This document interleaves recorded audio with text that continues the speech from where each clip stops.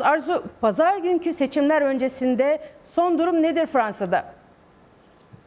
Evet Melek, inanılmaz gergin bir seçim kampanyası nihayet geride bırakılıyor. Nihayet Fransızlar artık sandığa gidecekler ve bu uzun bitmek bilmeyen tartışma, bu şiddetli yarış sona erecek. İlk kez Fransızlar 5. Cumhuriyet tarihinde bu kadar gergin bir seçim kampanyası yaşadılar diyebiliriz. Senin de belirttiğin gibi ana arter partiler minder dışında kaldılar. Merkez sağ ve merkez sol tümüyle silindi seçimlerden. Bir ön seçim hatası, ön seçim taktiği yüzünden Fransa'da Cumhurbaşkanlığı makamı iki sistem dışı, kendisini sistem dışı olarak tanımlayan Emmanuel Macron ve aşırı sağ lider Marine Le Pen'e kaldı. İkisi kıyasıya yarıştılar. Bir hafta öncesine kadar her şey yolunda gidiyordu ama ne olduysa son 3 günde oldu. Televizyon tartışmalarında Marine Le Pen inanılmaz bir başarısızlık sergiledi.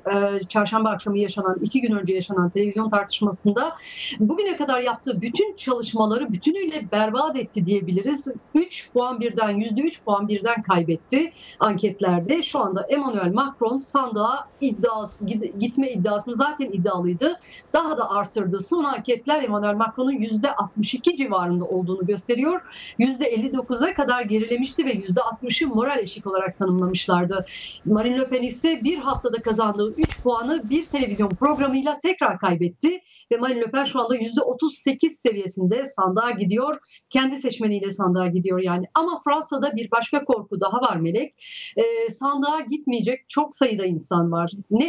Ne kolera ne veba. Kolerayı gösterip bize vebaya razı ediyorsunuz diyen sağda ve solda çok ciddi oranda seçmen var ve bu seçmen pazar günü birinci tepki olarak sandığa gitmeyecek, ikinci tepki olarak da gitse bile beyaz oy atacak. Yani hatalı oy kullanacak ve böylece her iki adaya da oy vermemiş olacak oy kullandığı halde. Dolayısıyla Fransa'nın geleceği şu anda yavaş yavaş şekillendi. Emmanuel Macron ve ekibi zafere kesin gözüyle bakıyorlar. Hatta Louvre Müzesi'nin önünde zafer kutlamasını yapacağını açıkladılar bile seçilmesi durumunda.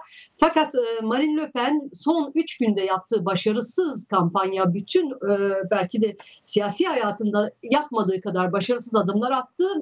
Kampanyayı çok kötü manzaralarla kapattı. Bugün Reims kentinde bir katedralde bitirecekti seçim kampanyasını. Katedralin önünde toplanan yüzlerce protestocu yüzünden arka kapıdan çıkan bir görüntü sergiledi. Dolayısıyla aşırı sağ lider bu sefer iddialı olsa da son bir haftada yaptığı hatalar nedeniyle seçimlerde favori olmaktan uzaklaştı. Şimdi seçimlere geliyoruz. Fransızlar önümüzdeki 5 yılı yönetecek aday Cumhurbaşkanını belirleyecekler artık. Emmanuel Macron ve ekibi ise dediğim gibi neredeyse seçimlerin galibi olarak ilan edilecek.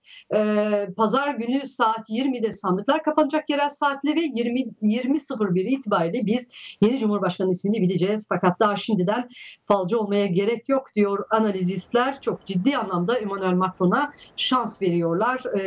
39 yaşındaki bankacı kökenli Emmanuel Macron büyük ihtimalle sandıktan başarıyla çıkacak deniliyor. Gözlemler bu yönde. 2 aday, 2 farklı proje, 2 farklı Fransa savunuyor. İkisi de hangi Fransa kazanacak? Avrupa Birliği'ne açık, dünya ticaretine açık bir Fransa mı?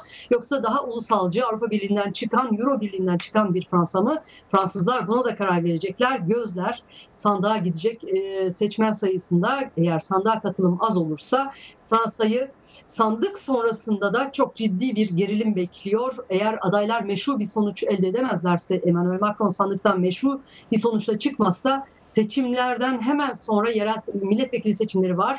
Ardından da çok ciddi reformlar uygulanacak. Bütün bunların uygulanabilmesi için de sandıktan güçlü çıkması gerekiyor. Yani Fransa'yı önümüzdeki günlerde de seçim rahatlatacak diyemeyiz Melek. Söz yeniden Washington'da.